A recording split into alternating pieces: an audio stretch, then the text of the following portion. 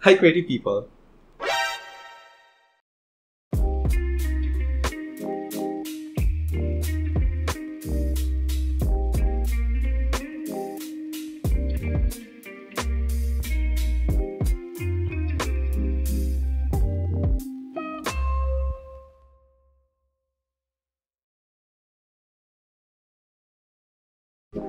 Hi, Kreativ People! Hi, Kreativ People, I'm Kevin, the man behind The Kreativ Concept. So if it's your first time to visit this channel, The Kreativ Concept is a passion project of mine established way back 2016. So in this channel, you'll get to see my journey, or should I say our journey, in doing different arts and crafts. To know more a little bit of history about The Kreativ Concept, you can check my previous vlog about it. This vlog is another episode of KKK, Kreativ Krafting with Kevin. Just 2 weeks ago, I released my first episode wherein I had my first attempt of doing paper quilling. But parang nabitin ako. So in this episode, I am also doing the same thing, my second attempt of doing paper quill, but this time to a different level. Kasi last time, level 0 pa yun. So, ngayon naman, siguro level up ng konti. Mga level 1. So, ayun. So, hindi na natin patagalin to and let's get started. So, for us to start, we need to prepare the materials. So, prior to do this paper quilling activity, I already cut some strips of paper. So, for this one, this board type paper around 200 GSM. This will be used for the foundation for the traces of our paper quill. And the colors that I used are, we have this color green and a lighter green. Then next we have color red, orange, yellow orange, and yellow. Ayan. So the width of our paper strips around 1 centimeter, and this one is the legal size around 13 inches. So the height, and we also use a different different tools as well. So una is our body companion, very helpful. This slotted quilling needle. So meron ding ibang quilling needle na walang sa gitna, parang slot. And then next we have the curling coach, this humanoid. So pinapasok dito yung quilling needle para magiging magiging flat yung pag-curl mo sa paper. And then next we have the glue, which has my super fine tip siya. So may maliit siya na tip para hindi maging madumi yung paglagay natin ng glue. And then next we have the quilling comb. So yung quilling comb, dito pinapasok yung mga paper strips. So later on papakita ko. And then we have, since malaki yung kamay ko, so meron tayong tweezers, helpful sila to pick up those mga paper curls.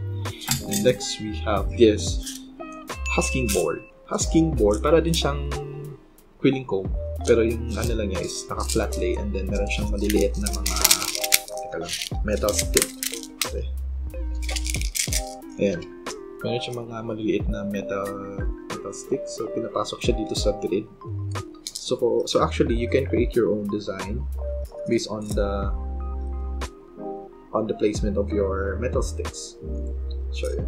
So, parang ganito. Ayan. So, next we have lastly, yung ginagamit ko for this activity is yung border body. So yung border body, may different layers, different levels. So for each level, lalaki yung diameter ng bilog niyo. So actually may ibang shape din ito, hindi lang bilog, merong square, meron ding triangle. So ayun. So ito yung mga materials na gagamitin natin for this paper quilling activity. So the first thing that we have to do is to trace the pattern. So in this paper quilling activity, letter A yung napili ko. So using this 200 GSM board paper.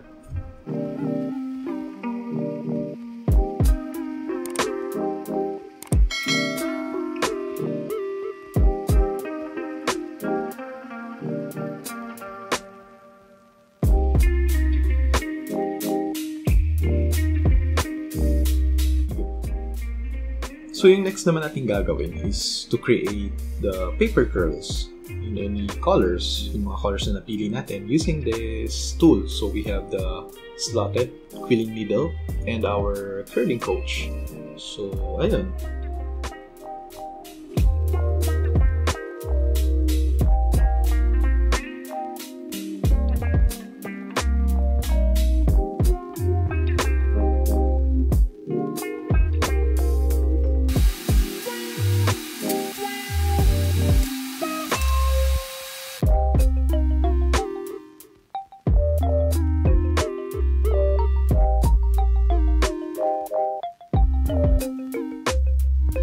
In doing paper quilling, we have to make sure na hindi matatamaan yung mga curls na dikit na or yung mga curls na ginagawa mo pa lang dahil nga sa malalaki nating kamay. So, kaya we have this very helpful companion, itong mga tweezers na to.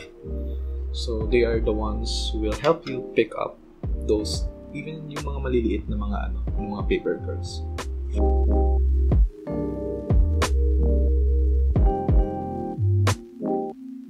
So this time, gagamit tayo ng quilling comb. Kung napapansin nyo, may strip na siya nilagay. So basically, yung quilling comb, dito mo i-curl or i-form yung paper, yung mga strips mo. So, hindi ko alam kung paano siya i-zoom, pero may mga numbers dito sa quilling comb natin. So dito yung 1, 2, 3, 4, hanggang 15 siya.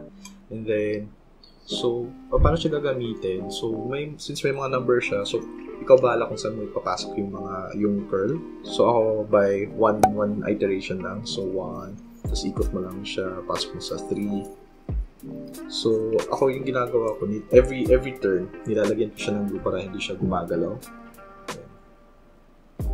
And then glue konti, and then curl mo yung siya sa number 2. And the next is, since tapos ka na sa number 2, dito ka na ulit sa number 3, dito ka na sa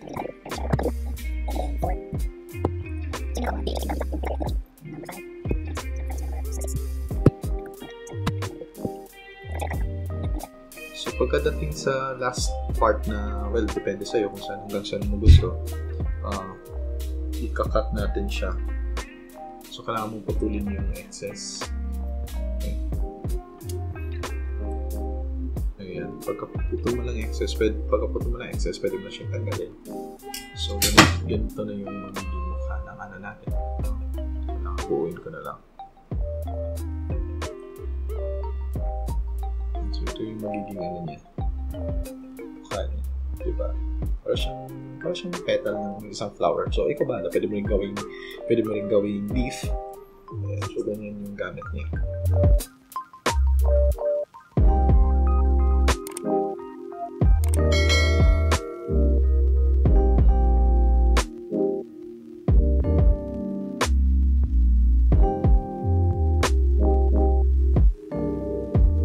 Sa paper quill activity na to, napag-isip ko na gamitin tong border body.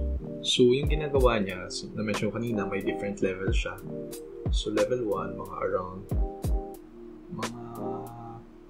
7.7 cm ata yung diameter, hanggang nag-i-increment siya hanggang sa lumaki. So, yung paano siya gamitin, yung paper strip mo, pili ka lang ng isang level, tapos lagyan natin yun para hindi siya gagalaw. And then so kaya siya tinatawag na border body kasi para mag-create ka ng border or mag-create ka ng shape from this one, depende sa shape ng ng pattern mo. So ayan, nag-glue na natin siya. So pwede na siya ikutin dito tulad ng pagpapaikot sa kanya. Pagpapaikot na sa'yo, kayo bahala kung saan ka masaya. Ayan.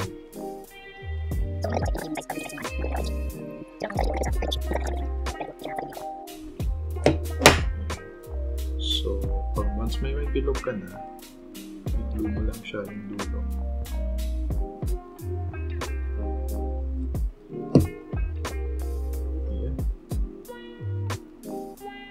So from this bilog, from this small circle, you can create a teardrop. So that will be a different video on how to create some paper curls or paper shapes ng paper quilling. So yun, gumawa ng teardrop. So ayun. That's how you use the border body.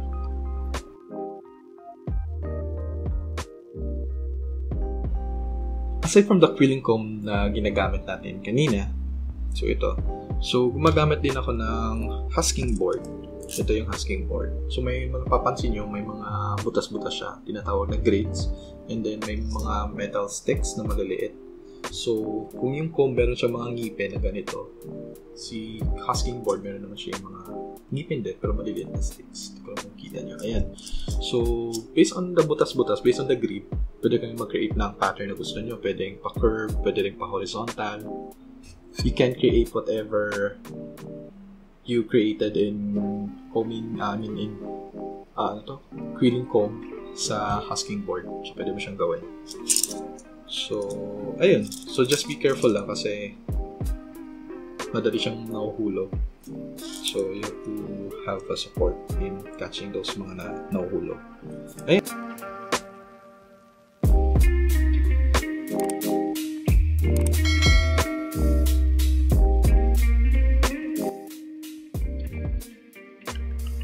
So ayan, natapos na natin lahat ng kailangan natin gawin sa ating paper quilling na activity. So ngayon naman, I am very excited to show you the final output. So ito yun. Excited na ba? Sorry. It's letter A siya. I don't know. Paganda ba siya?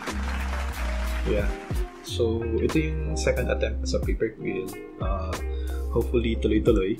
Gusto ko ubusin lahat ng alphabet. So, from A to Z, kapamilya. Again.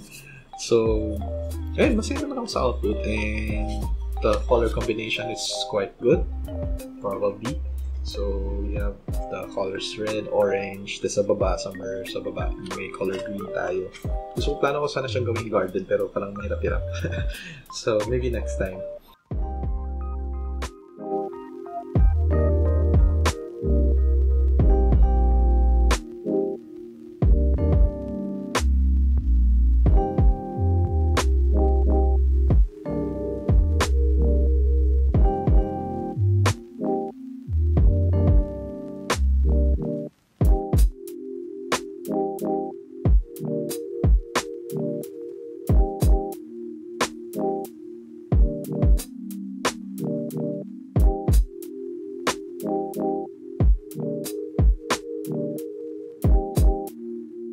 So yun guys, natapos na naman ang isang masaya at satisfying na KKK episode, Kreativ Krafting with Kevin. And sana sasamahan niyo ulit ako sa mga future videos ko dito sa The Kreativ Concept.